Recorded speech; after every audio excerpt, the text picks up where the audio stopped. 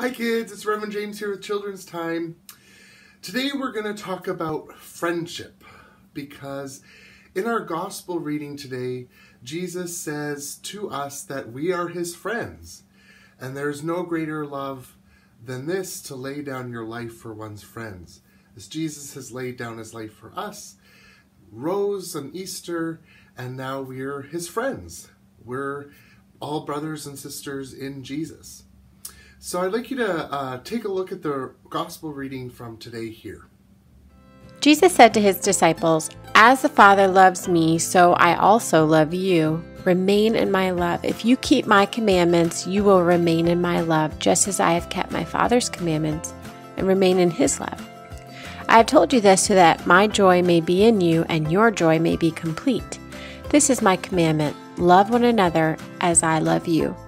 No one has greater love than this, to lay down one's life for one's friends. You are my friends if you do what I command you. I no longer call you slaves, because a slave does not know what his master is doing. I have called you friends, because I have told you everything I have heard from my Father. It was not you who chose me, but I who chose you and appointed you to go and bear fruit that will remain, so that whatever you ask the Father in my name he may give you. This I command you: love one another." So when Jesus says we're his friends, what does that mean? Friendship is obviously different. We have different types of friends. We have best friends. We have acquaintances. When we start off as really young kids, friends are people that we play games with and we go to have fun with. And as we grow, friends eventually become the people we're deeply, deeply connected with, that we have this fierce loyalty to them. We do anything for them, anything to help them. We've got their back and we know they got our back too. But take a look at some other kids' interpretation of friendship. Jesus gives us his commandments because he wants us to be joyful. Jesus wants us to be truly joyful. Without love, we can't be truly joyful. Jesus is our very, very best friend. Jesus loves me. Jesus is love. Jesus is our friend because he tells us what's best for us. Jesus loves me. Jesus wants us to reach our full potential. So I'd like to share with you a little story about friendship, about two girls who became friends in a refugee camp. And they end up sharing something and sharing it, this thing together, sandals, a pair of sandals, makes them friends and bonds them for, hopefully for all their lives. And it also shows how sometimes being a friend involves making sacrifices for your friends to help them, just as they make sacrifices to help you. And it's a beautiful story, and I want you to check it out now. Here it is.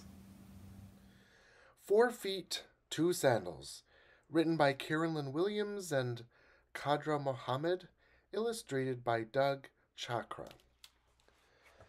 Just an author's note: people who flee their country because of fear of persecution are called refugees. At the time we were writing this story, which is 2007, there were more than 20 million refugees worldwide. The majority of refugees are children.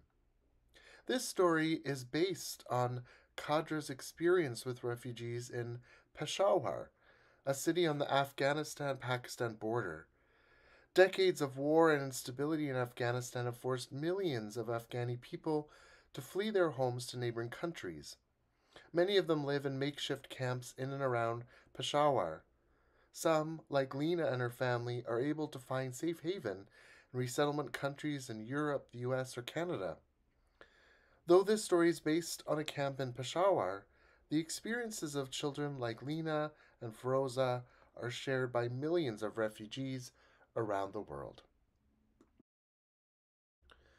So just a reminder of some of the words that you'll hear. Again, a refugee is a person who runs away from their country because of violence, war, or persecution. A refugee camp is a temporary place for refugees to live where they can be protected and receive help. Relief workers are people who work to provide help to people in need, especially in disaster areas. And In this story, we'll hear refugees from Afghanistan, which is the green country here, who have escaped to Pakistan, which is the orange country. 4 feet, 2 sandals. Lena raced barefoot to the camp entrance where relief workers threw used clothing off the back of a truck. Everyone pushed and fought for the best clothes. Lena squatted and reached, grabbing what she could. The crowd began to leave. In the dust at Lena's feet lay a brand new sandal. It was yellow with a blue flower in the middle, and when she slipped it on her foot, it fit perfectly. Lena was 10, but she had not worn shoes for 2 years. She looked around for the matching sandal. A girl stood nearby. She was thinner and darker than Lena, and she wore a blue and yellow sandal. "Assalamu alaikum," Lena greeted her. "Peace be with you." The girl only stared. She was dressed in a shalwar kameez. Her feet were cracked and swollen, as Lena's had been when she first arrived in camp. Suddenly the girl turned, taking the matching sandal with her. In the morning, Lena went to do the washing, wearing one beautiful sandal. She picked her way up to the stream, careful to keep her sandal out of the filth.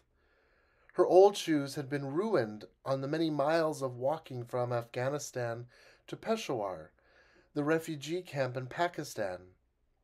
She had carried her brother Najib, no bigger than a water jug then, but just as heavy. When she looked up from her scrubbing, the girl from yesterday was standing over her.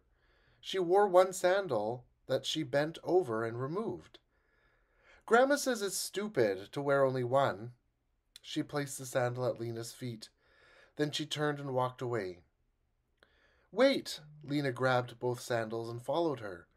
"I am Lena." The girl turned slowly. "I am Feroza." Lena held the sandals out. "We can share." "What good is one sandal for 2 feet?" Feroza frowned. "You wear them both today, and I will wear them tomorrow," Lena smiled. 4 feet, 2 sandals. Feroza smiled too. She took the sandals and put them on. "Tomorrow they will be yours." The 2 girls greeted each other as they carried their jugs for water the next day. Lena put the sandals on, and they waited together in the long line. Everyone in the camp was waiting for a new home. Mama went to meetings about being resettled. The girls stayed in Lena's tent with Ismatu and Najib. They were careful to keep the sandals away from the 2 boys, for Ismatu wanted to pull at the flowers, and Najib wanted to chew on them. "My father and sister were killed in the war," Lena told her friend. "Mom and I had to run with Ismatu and Najib in the night." Feroza nodded, and 2 tears ran down her cheek. "I only have my grandmother now." When they did not have work to do, Lena and Feroza crept up to the windows of the school and peeked inside. The school was small, with only enough room for the boys to study. The girls practiced their names in the dirt and brushed the marks away so no one would see their mistakes. Sometimes each girl wore one sandal. Other children pointed and giggled, but Lena and Feroza didn't care. In the evenings, the sky turned deep blue, and the first stars began to sparkle. Lena and Feroza watched for the silver of the crescent moon that signaled the beginning of Ramadan. They shared memories and whispered their dreams for a new home. One morning, they went to the stream and washed their sandals to keep them looking new. "Lena, come quick," Feroza's grandmother called her. "Your mother says your name is on the list." Feroza grabbed the sandals. The 2 girls ran ahead to the office. Lena stood on tiptoes and squinted at the sign. Mama's name, it's here. We are going to America. She looked at her friend. My name is not there, Feroza said quietly. She looked at her feet as she spoke. Then she bent down and took the sandals off. She handed them to Lena. You cannot go barefoot to America. Feroza gave Lena a hug. When it was time to leave, the relief worker gave Mama a large square white bag with numbers on it. All of your important papers are in this bag, he said. Feroza and her grandmother came to say goodbye. Lena pointed at her feet. Look, Mama saved her sewing money. She has brought us shoes for America. Real shoes, Feroza admired the new black leather. Here, Lena said, it is your day to wear these. The tears in her eyes were not for the sandals. Assalamu alaikum, Feroza said as she took the faded yellow and blue sandals. Peace be with you. Lena followed the others to the bus. Wait, Feroza called as she ran to her friend. You must keep one. She handed Lena one sandal. What good is one sandal? It is good to remember. Feroza held up the other sandal. 4 feet, 2 sandals. Lena felt the tears make a trail down her cheek. She slipped the sandal into her bag and climbed on the bus. Feroza ran alongside as the bus began to move. Lena leaned out the window. We will share again in America, she called. The end.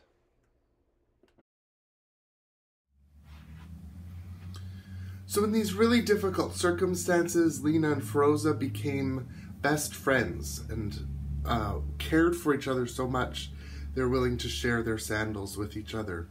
And hopefully that sandal that each of them keeps is a reminder of their friendship that they'll remember forever.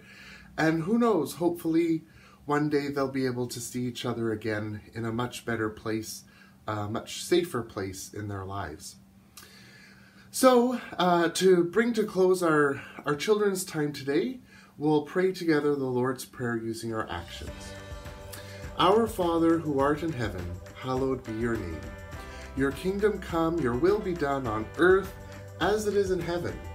Give us this day our daily bread, and forgive us our trespasses, as we forgive those who trespass against us. But deliver us from evil, for thine is the kingdom, the power, and the glory, forever and ever. Amen. Go in peace, guys. Take care. Bye.